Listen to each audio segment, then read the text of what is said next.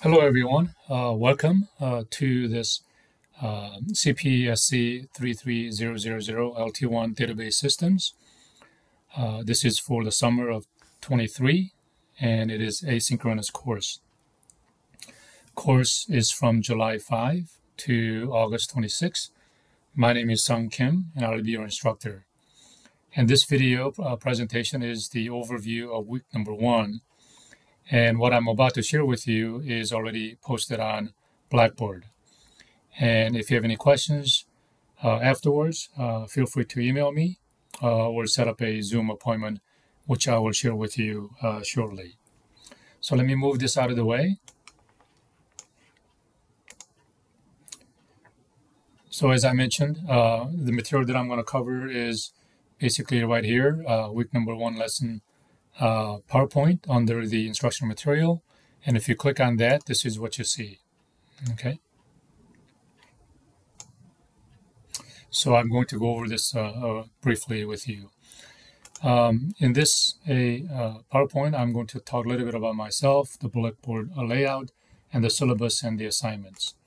A little bit about myself. I am a faculty in the computer science department. I used to work at Lewis University as in IT department in enterprise systems, managing various enterprise systems for the university, including the Blackboard and the portal.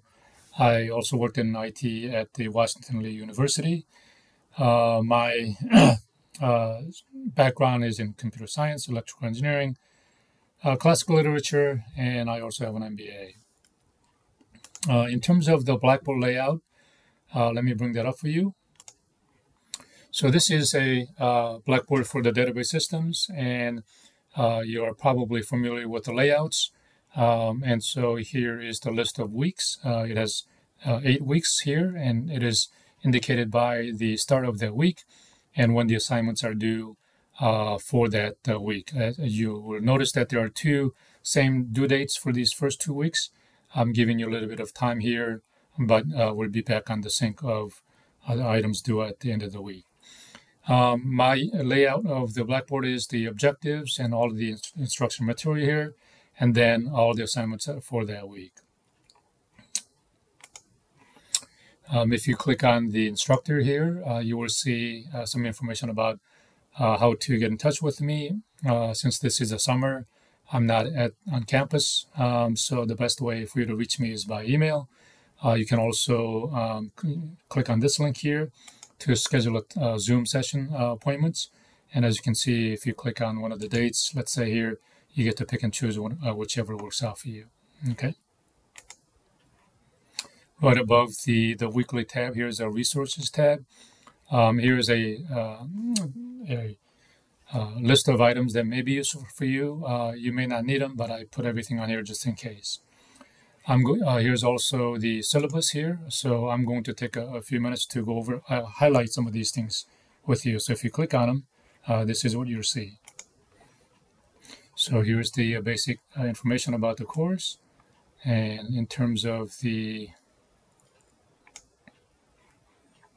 this should be changed. Let me, actually, no, I did specify that this is required.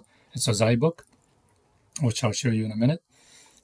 This is optional, and I'll mention it for you when it is useful. But I do want to highlight the hardware requirements. You need an 8 gig and a RAM, at least 100 gigabyte of storage space, and preferably more than 6 cores. For Mac OS users, you may want to invest on the parallels to access the Windows if you need to.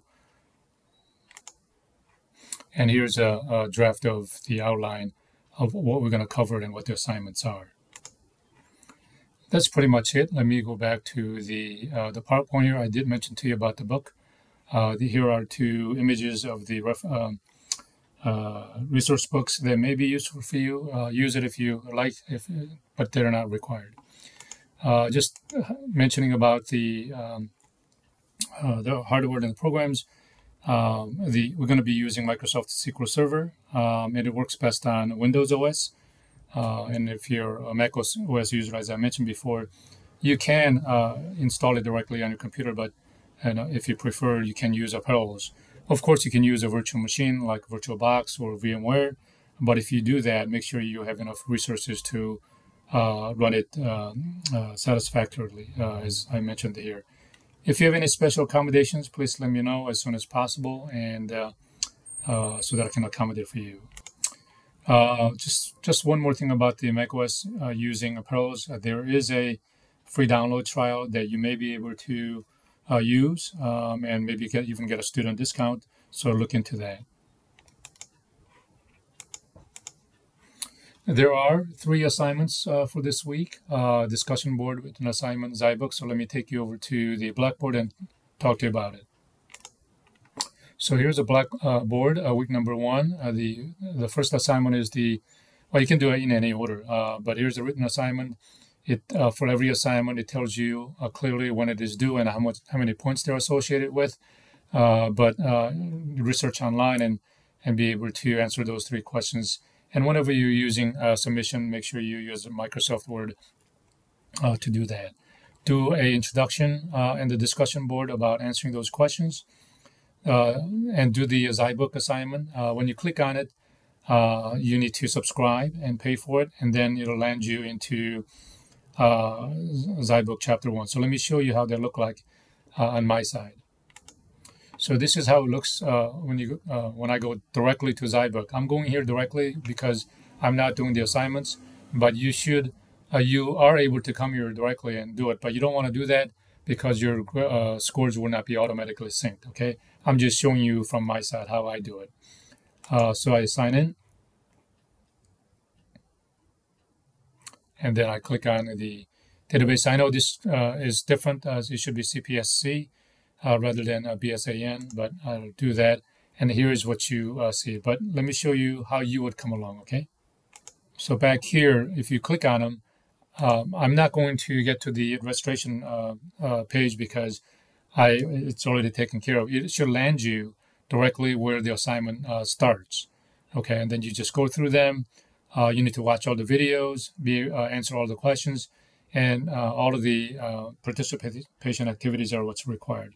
You can try them as many times as you like. You can, finish partially and come back and do it again. And so, that's up to you. But you try to stay, finished before the Friday 7/14. If you have any technical difficulties, make sure you follow up with them, or you can also email me. But basically, all I'm going to do is forward it to them because they do all the supports. So let me bring this back up here. So that's pretty much it. I went over what you need to know and do for this week. But let me show you one more thing when you get to the instructor here. And I think I already showed you how to do this. So if you have any questions, let me hold it. And if you have any questions, just feel free to email me and set up a Zoom appointment with me. One more thing that I do want to show you is how the SQL Server look like. So here is the SQL Server that I started. So I can just, I'll go over this more in detail later on, but I just want to show you how it may look like. Okay, so here it goes, kind of like this. Okay, but anyway, the other thing is I also have the VirtualBox set up, and this is how it looks like. You don't have to use a VirtualBox. You can use a VMware or whatever you want, but you can install and especially if you're a Mac OS user, you may want to do this, but that's up to you. All right, so that sort of wraps it up. Looking forward to working with you this summer, and if you have any questions, just let me know. Take care. Bye for now.